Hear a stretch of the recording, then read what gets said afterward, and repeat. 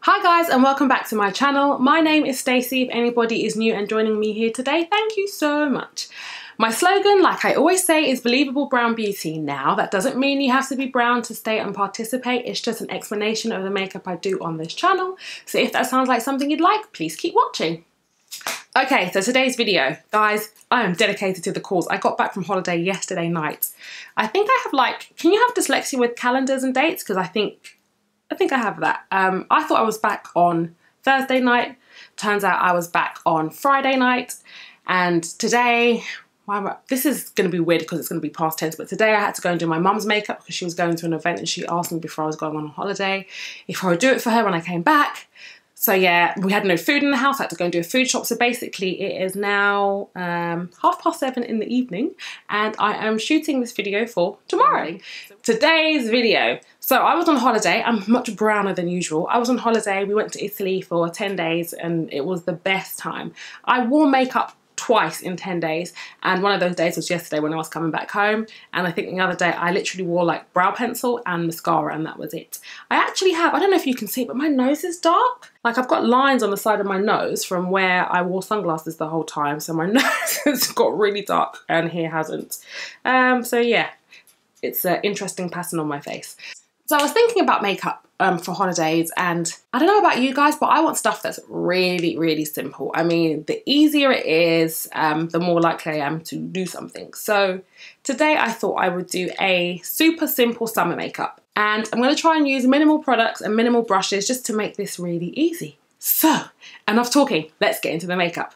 First, I'm taking my Benefit 24-hour brow setter, and I'm just gonna brush up Strugglina. Like I'm super, super happy. This is what happens when I'm in the sun.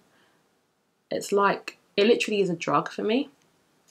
What would be good, Stace, is if you didn't put brow gel on your eyelid. That might be the way to go. Okay, so I'm gonna brush up my brows and let them set in place. I have groomed them a tiny bit because I had some brow hairs down here that I will never need, but Strugglina is still struggling, but we'll see if I can bring her up to. Look at the difference, it's just crazy. Anyway, right, now I'm gonna move on to skin.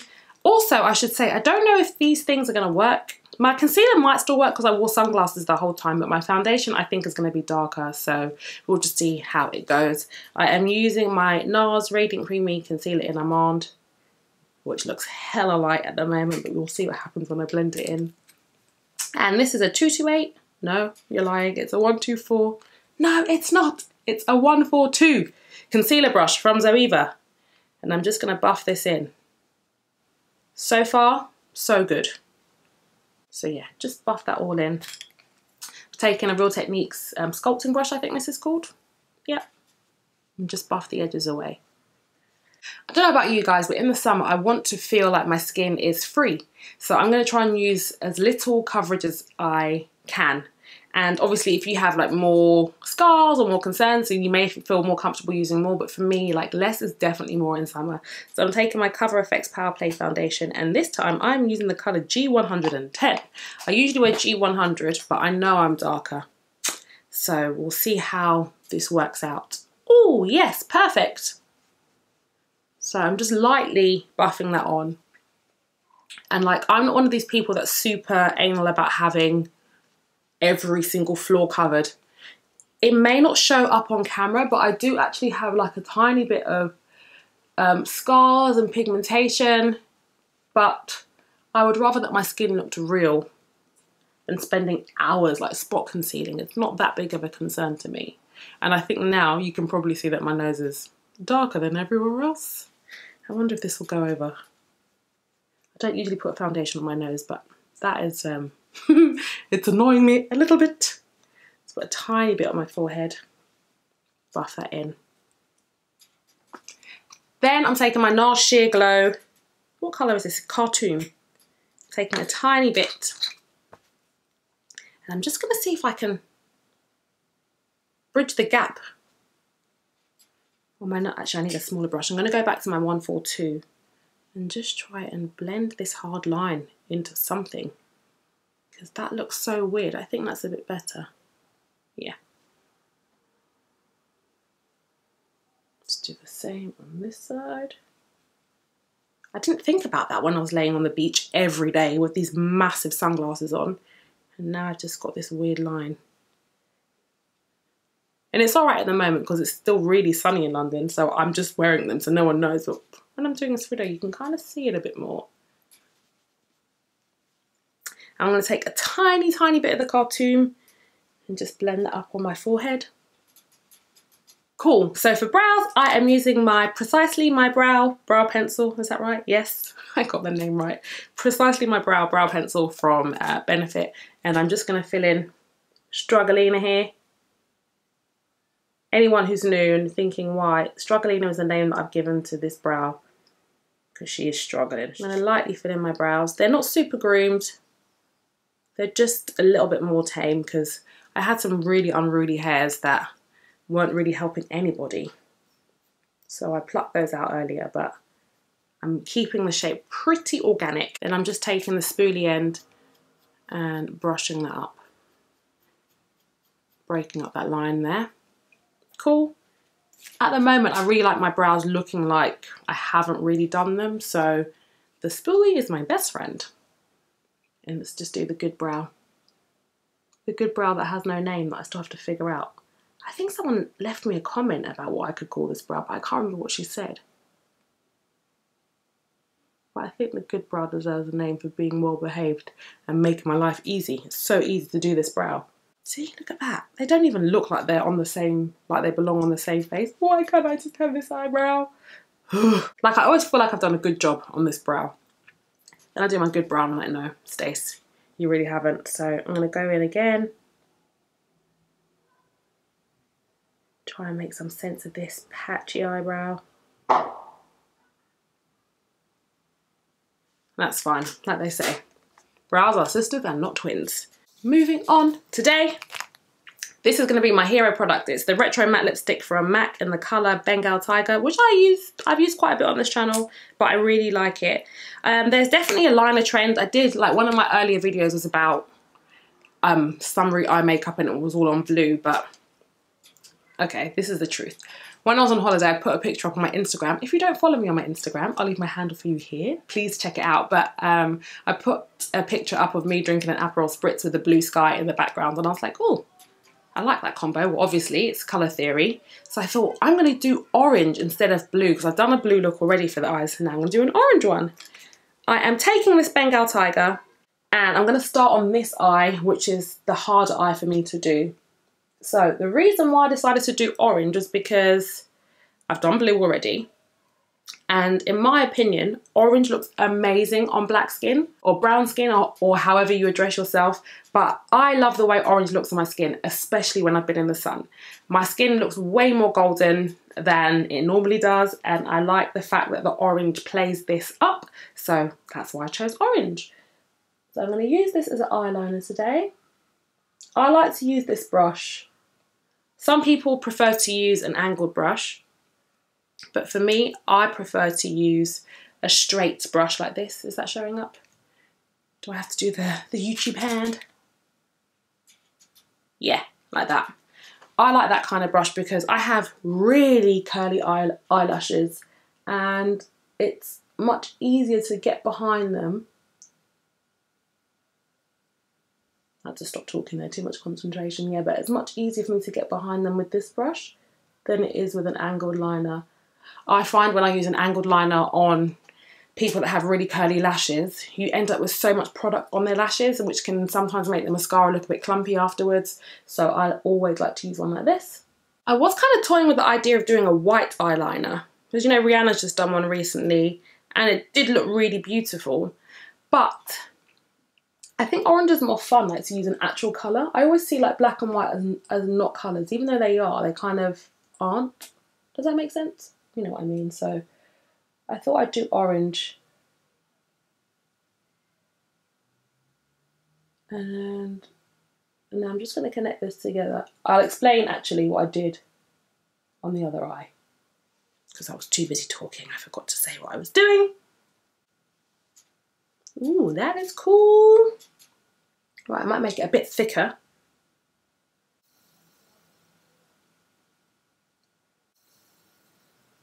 Yeah, that's fun. Really fun. I need a cotton bud, 1 second. I've got a tiny bit of the orange just here. Okay, now I'm going to move on to the second eye. Let me explain. Okay, so I like to use the inner waterline as my guide for my flick. So the corner of my flick is always connected to my waterline. And then it's just a case of checking to make sure that the angle is the same. And this just needs to be a tiny bit more pulled up. Yeah.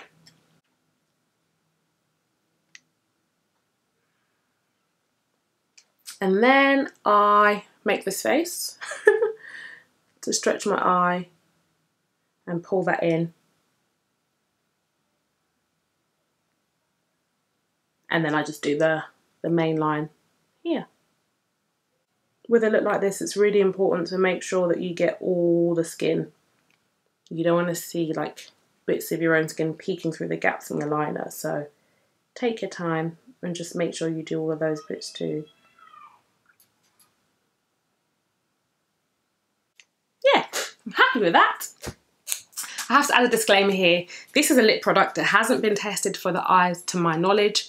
If you have sensitive skin or sensitive eyes and you're prone to reactions, maybe don't use this. I know that MAC do a orange chroma line and I think Inglot do one as well. But I like to use makeup as much as possible in lots of different ways. So yeah, that's why you'll see me on my channel a lot using like lip products on the eyes, eye products on the lips, because I like to get my money's worth out of them. So yeah. Just so you know, I've let you know that this may not work if you have sensitive eyes. Okay, now I'm going to move on to the cheeks. I'm using the same product. I'm going to do this directly actually. Am I? No, I'm going to go to my hand. So I'm going to put a tiny bit on my hand like this. This bit here. I'm going to go back to my sculpting brush that I use for my foundation. Work it into the bristles. And then just stamp it on. Now, I have gone too heavy-handed on this side, so I'm going to show you how to fix it. I'm going to take a tiny bit of the foundation and I'm just going to soften that a little bit because it's a bit strong. And that's a really cool tip as well, like if you find that you put too much blush on or too much highlighter, you can just kind of cancel it out with some foundation over the top. So that's what I've done here. Okay, so now I'm going to move on to lips. I am using a Paris Berlin pencil in the colour 214 and I'm just going to, I've got some lip balm on, so I'm just going to take that off first. I'm just going to line my lips with this. This is also a bit of a habit of mine. I like to use like not lots, but I like to layer my lip pencils. So now I'm taking Just My Type from MAC, which is a much cooler brown. It's like a brown black, and I'm going to use that to kind of blend that into the red brown.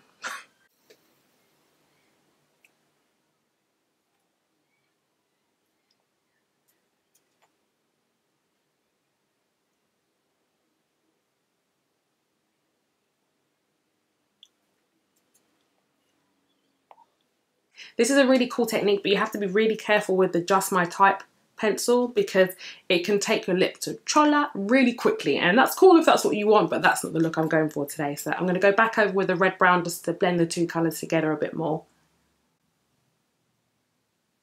Right, going to go back to Bengal Tiger and I'm going to use this as my lip colour as well. And I like to put lipstick on and then just use my lips as the blender and kind of work it into the right place. So just bear with me for a second whilst I do that.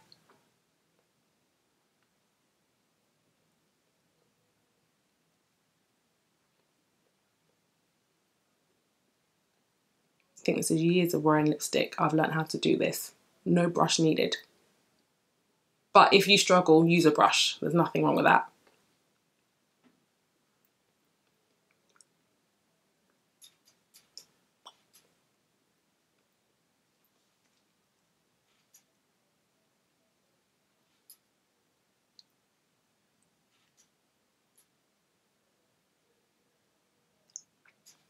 And then I just use my finger to blend the inside lip edge and the outer lip edge because sometimes that can sit a bit weird.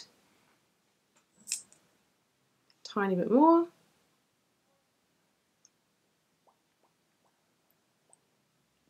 So now that I've got that on, I'm going to go back and finish the eyes. I am taking a kohl pencil from Estee Lauder and I am going to tightline, which I hate. Can I do this? Let me just do it with a mirror. I don't think I can do it with that one. Excuse my face if it looks weird when I do this, but this is one of my least favourite things to do when it comes to makeup. Whew.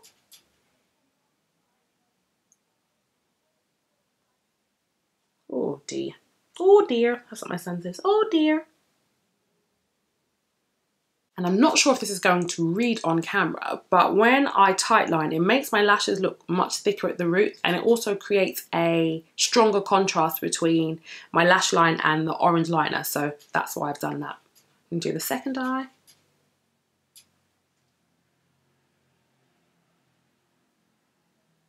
Oh, that's easier. Oh no, no it isn't, because now I've just drawn over my liner, so I'm gonna have to fix that as well, but fine. I thought it would be easy if I didn't look in the mirror. It doesn't tickle as much, but then my hand slipped and I messed up my liner, so I've got to go back and fix it. Right, a little mistake, it's fine. I'm going to go back to my, oh, did I say the brush? It was a 210 liner from MAC, my favourite liner brush. And I'm just going to go over the black kohl pencil that I accidentally drew on the orange. And I am just using a patting or stippling motion to put that on so that the black doesn't get blended and go all sludgy. Okay, now I'm going to finish off with mascara. I am using my extended play mascara in Giga Black. People who don't watch my videos all the time will be like, what is wrong with her? But I always forget the name of this mascara, even though I use it in almost every video. So I have to really pause and think.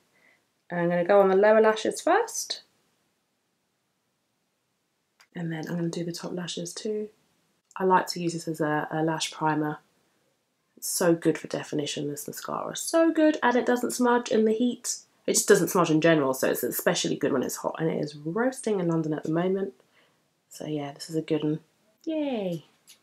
And actually now I've looked at this and I need a kohl pencil on my waterline, so I'm just going to do that too. And this is just the Estee Lauder kohl pencil, the double wear one in 01. Yeah, I think that's better. Now I'm going to go over my top lashes with my In Extreme 3D Black Lash Mascara. I really love the brightness of the orange behind the lashes. I feel like the lashes make the orange look strong, and the orange liner shows how long your lashes are. Sometimes when you wear black liner, especially this thick, it makes you look like you've got no lashes. So this is a cool little trick that I like to do. Okay, so now this is it. This is the end of the makeup. The final thing I'm going to do is just set everything. So I am taking, what is this brush called? A blush brush from Real Techniques. And I'm using my Cover FX setting powder in Deep. And I'm just going to get rid of the shine. And then I'm taking my Danessa Myricks powder in 05. And I'm using the same brush, and I'm just going to use this to warm up the perimeter of my face.